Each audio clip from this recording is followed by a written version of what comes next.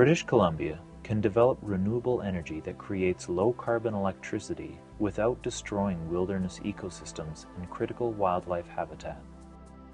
But we need a comprehensive provincial energy plan, and local governments and communities must be included in resource development decisions.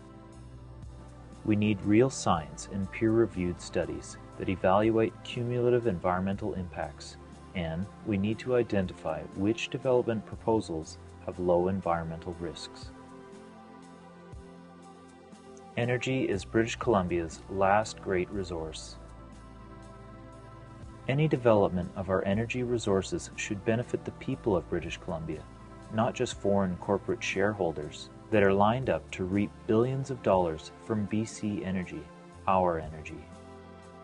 Until now, BC Hydro's energy profits supported our social services, healthcare, education, and public infrastructure. As British Columbians, we stand to lose billions of dollars as our rivers are privatized.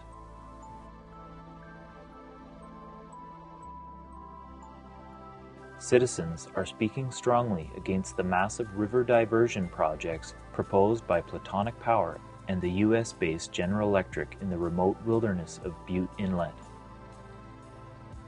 This mega project is far from green.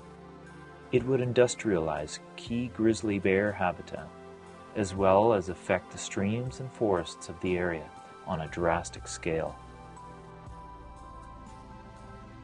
These watersheds are only a few of more than 800 BC rivers threatened by private power projects. But Bute Inlet is beautiful BC at its best, rich in wildlife and ecotourism potential.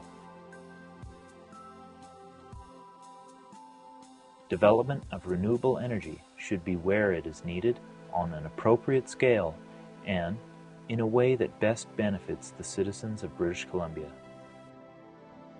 Let's give Bute a chance to be wild.